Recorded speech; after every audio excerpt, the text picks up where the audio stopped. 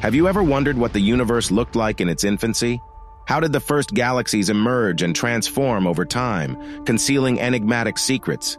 If you have, then you're not alone. For decades, scientists have tirelessly pursued answers to these profound questions, utilizing cutting-edge telescopes and instruments. However, occasionally they stumble upon something that defies their expectations and theories, something that challenges the very core of their understanding. This is precisely where GS 9209 enters the stage. GS 9209 is a galaxy that is so ancient, so massive, and so mysterious that it challenges our understanding of the universe. It was discovered by the James Webb Space Telescope, the most powerful telescope ever built, which can see things that no other telescope can see. This study, which was published this month in the journal Nature, is based on data from the James Webb Space Telescope, which is designed to observe the infrared light that comes from the most distant and oldest objects in the universe. So as we always do in this channel, we keep you updated on the latest discoveries and breakthroughs in the early universe. In this episode, I will tell you everything you need to know about this recent study that has revealed the properties and implications of this galaxy for the first time. One of the recent discoveries that puzzled scientists with its properties is GS 9209, a galaxy that is so far away that we need the James Webb Space Telescope to observe it. This galaxy is located 25 billion light-years away from us, and we are seeing it as it was 13 billion years ago, when the universe was only a fraction of its current age. What sets GS 9209 apart, making it all the more remarkable and enigmatic? It turns out that GS 9209 is one of the earliest and most massive galaxies ever detected. It emerged merely 600 to 800 million years after the cataclysmic event known as the Big Bang, marking an exceptionally early epoch in cosmic history. Although roughly 1/10 the size of our Milky Way, it boasts a comparable number of stars. These stars, with a combined mass 40 billion times that of our Sun, formed at a staggering rate before star formation in GS 9209 abruptly ceased. But just how rapid was this process? The study reveals that GS 9209 generated about 90% of its stars within a mere 200 million years after its birth, an astonishing average rate of approximately 200 solar masses per year. This starkly contrasts with the current star formation rate of our Milky Way, which stands at a mere 1 or 2 solar masses annually. Another enigmatic puzzle presented by this galaxy revolves around the question of why did it stop forming stars? Yes, you heard that right. GS 9209 stopped forming stars about 500 million years before we observed it with James Webb. This means that GS 9209 is a quiescent galaxy, a galaxy that no longer forms stars. Quiescent galaxies are usually found in the later stages of cosmic evolution, when galaxies have used up most of their gas or have lost it due to various processes. But GS 9209 is the earliest known example of a quiescent galaxy, which is very surprising and puzzling. How did GS 9209 become quiescent so early in the universe's history? And what caused it to stop forming stars so abruptly? Well, one possible clue comes from its supermassive black hole at its center, just like most galaxies do. But this black hole is not like any other black hole.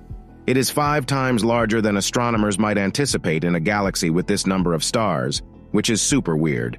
The study suggests that this black hole may have something to do with why GS 9209 stopped forming stars. The growth of supermassive black holes releases huge amounts of high-energy radiation, which can heat up and push gas out of galaxies. This could have caused star formation in GS 9209 to stop, as stars form when clouds of dust and gas particles inside galaxies collapse under their own weight. But how did this black hole grow so large in such a short time, and how did it affect its surroundings? These are some of the questions that astronomers are trying to answer by studying GS 9209's spectrum and morphology. A spectrum is a measure of how much light a galaxy emits at different wavelengths, which can reveal its chemical composition, temperature, and motion. A morphology is a measure of how a galaxy looks in terms of its shape, size, and structure, which can reveal its history and evolution. By analyzing GS 9209's spectrum and morphology, astronomers can learn more about its star formation history, its gas content, its metallicity, its kinematics, and its feedback mechanisms. They can also compare it with other galaxies at different redshifts and ages to see how it fits into the bigger picture of cosmic evolution. So what does a galaxy like GS 9209 tell us about the universe? Well, a lot actually. GS 9209 is not just a galaxy, it is a window to the past.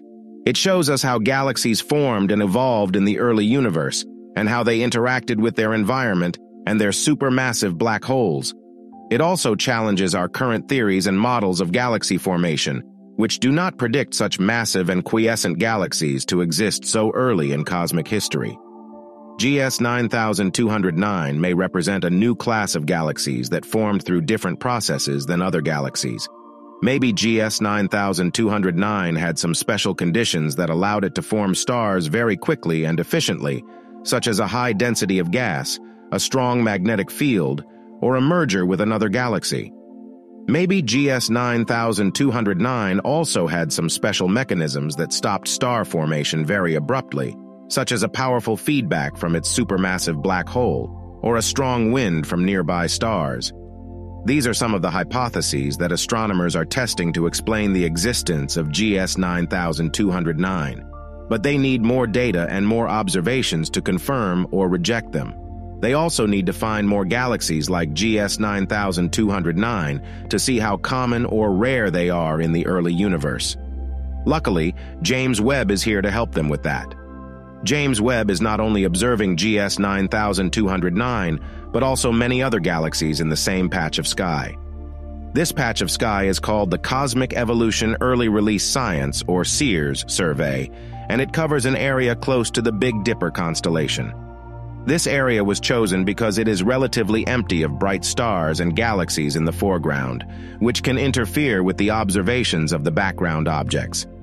By observing this area with James Webb, astronomers can see hundreds of galaxies that formed in the first billion years of the universe.